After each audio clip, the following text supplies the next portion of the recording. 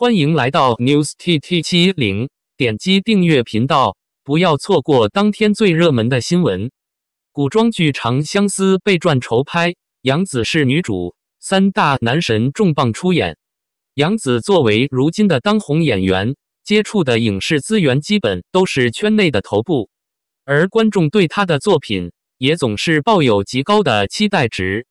但是很可惜，杨紫主演的《青簪行》如今因男演员的原因不得不压箱底，和肖战搭档的《余生请多指教》多次网传上线，却又临时撤档，如今也没了消息。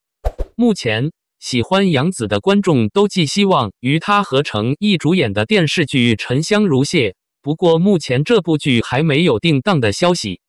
不过虽然杨紫这几年的库存没有一个上限，但是她本人的国民度和粉丝粘性一直维持得很好。3月4日，有可靠媒体表示，腾讯出品的网剧《长相思》将会在3月底开机，而杨紫正是这部剧的女主人选。值得一提的是，《长相思》这部也算是大 IP 著作，在题材和影响力上都颇具市场竞争力。虽然目前电视剧还在筹备阶段，但是通过网传阵容来看，《长相思》完全是大手笔的配置。桐华在出手《长相思》成古装黑马，偏爱古装题材的观众应该知道，从2021年到今年年初的晋、双城国产古偶剧，基本上每一部都没有达到观众的预期。故事老套，人设流水化，就连演员的状态都成了槽点。但是《长相思》这部剧光是在原著设定上就赢在了起跑线上。电视剧主要讲述的是上古时期九瑶河图山景、香柳、颛顼之间的恩怨情仇，感情线是《长相思》中的重点，但是家国情怀才是这部剧的核心。剧中的女主九瑶善良、聪慧，虽然很有背景，但相比于大多数玄幻剧中上天入地的女帝、上神，她只是一个普普通通的小神医。在个人的故事线上，九瑶明显有更艰难有趣的成长线，而对观众来说，比起看大人物不顾天下安危、谈三生三世的爱情，倒不如看小人物一步步成长，在悲剧中实现个人价值。长相思的故事主线和观众认可度很高的《仙剑奇侠传》有得一拼。而更值得一提的是，《长相思》的原著作者桐华本身就是一位爆款小说作家，他著作的《步步惊心》《云中歌》《风中奇缘》都是响当当的爆款，光是喜欢的读者粉丝就能撑起《长相思》这部作品的前期热度。当然，大 IP 就要配大流量，杨紫就是《长相思》最合适的选择。杨紫助阵《长相思》打造豪华阵容。对于杨紫，观众一向接受度很高。作为童星，杨紫的演技出色，国民度在线。如今她成为流量演员，也是流量里的实力派。而且杨紫可爱俏皮的长相，攻击性不强，主演的偶像剧往往都更有亲切感和代入感。何况《长相思》除了杨紫女主的助阵之外，还有三大男生重磅出演。第一位就是凭借《觉醒年代》大获好评的张晚意，剧中张晚意饰演的陈延年骗走了观众不少眼泪。现在回想，她带着枷锁赤脚向前，满身伤痕又带着笑意的回首，依旧能让无数观众破防。在张晚意身上有年轻人的意气风发，更有让观众越看越舒服的帅气样貌。年代剧中的张晚意极具魅力，古装的她也颇有风骨。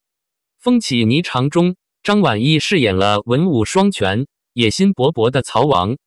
别看她塑造的角色手段狠辣，步步为营，剧播之后，张晚意靠仪态风度就圈粉无数，可以说是相当适合古装。而第二位男神谭健次也是古装剧中的颜霸。离歌行中，谭健次虽然不是主角，但是状态极好。他饰演的周王可谓天之骄子，风度翩翩。而在离歌行这部剧中，谭健次的美貌属性甚至压过了作为主演的徐凯。至于最后一位男神邓卫，虽然名气不大，演艺经验也不够丰富，但是颜值出挑，五官立体，剑眉星目，完全就是老天赏饭的艺术品。虽然他现在的热度不高，但是从外形来看，完全有晋升为流量圈的实力。而且从邓为的古装造型来看，哪怕是张晚意和谭健次都有担心自己会不会被他的攻气碾压气势。总之，在演员阵容方面，长相思有流量人气，更有颜值帅哥，绝对符合观众对古偶剧的所有期待。当然，在长相思正式官宣阵容之前，电视剧的选角无法100%确定，就算是确定，也无法保障长相思的作品质量。但是可以肯定的是，剧方在接触演员这方面下了血本，相信只要长相思顺利签下网赚演员，就基本坐稳了待播爆款的交椅。杨紫将出演长相思，男主被指胡咖，粉丝喊话演技是王道。今年待播的热门古装剧有很多，而且每一部作品的阵容都让大家很期待，很多演员都是有过多部古装剧代表作的。之前网友们在颜值问题上不用太担心，经历了之前古装丑男的冲击之后，大家都很关注作品的选角了。在众多待播古装剧中，杨紫合作成毅的《沉香如屑》热度就很高，这部剧从开拍之后就一直受关注，目前作品的剧照和预告都被多次放出，整体的效果还是很好的。这部剧对于两位主演来说也是比较有把握的，然而作品却迟迟不定档。对于杨紫的粉丝来说，一直不定档确实会很着急。目前杨紫已经有2部作品没有播出，而且都是杀青很多年的作品，因此粉丝们都希望接下来的作品不要出现任何意外。虽然作品迟迟都没有定档，杨紫却没有停下过。最近有消息称，杨紫或将出演古装剧《长相思》，而且网传的男主角是张晚意、谭健次。看到这样的阵容之后，网友们都吐槽杨紫合作的2位男演员是胡咖。不过面对网友们的质疑，粉丝们却都非常理智，而且还喊话演技才是王道。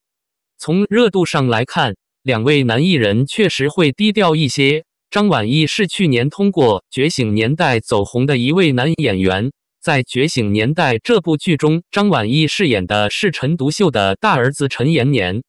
了解历史故事或者是看过剧的朋友都值得。陈延年是一个非常值得尊重的前辈，而且通过这部剧，通过张晚意的演绎，大家也对这位前辈有了更多深刻的认识，是一个非常精彩的角色。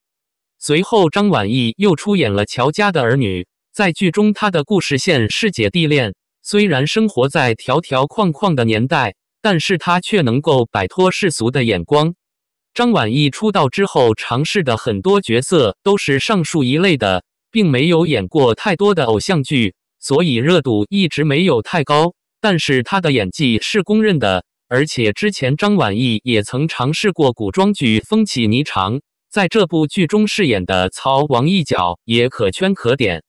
谭健次是大家相对熟悉的一位艺人，之前还曾是男团中的成员，前一段时间参加了综艺节目《追光吧哥哥》，在节目中大家发现他不仅演技很好，同时也是一位唱跳俱佳的男艺人。最近几年他的作品也不是太多，目前他和金世佳合作主演的《猎罪图鉴》正式定档，从预告中能够看出是一部非常有氛围感的作品。其实2位男艺人都是很优秀的，演技方面都是值得肯定的，虽然流量会欠缺一些，但是杨紫一直都是有望合作演员的体质的。其实如今很多影视剧片方在选角的时候都看重热度和忽略了演技，这也容易导致烂片的高产，而也会让艺人只顾着提升热度，而忽略了提升演技。所以如果这一次的阵容真的能够官宣，是一部很值得期待的作品，期待全员演技派的精彩合作。感谢您观看视频，如果您觉得本时事通讯有用，请不要忘记点赞、评论和订阅。祝您生活愉快，充满活力。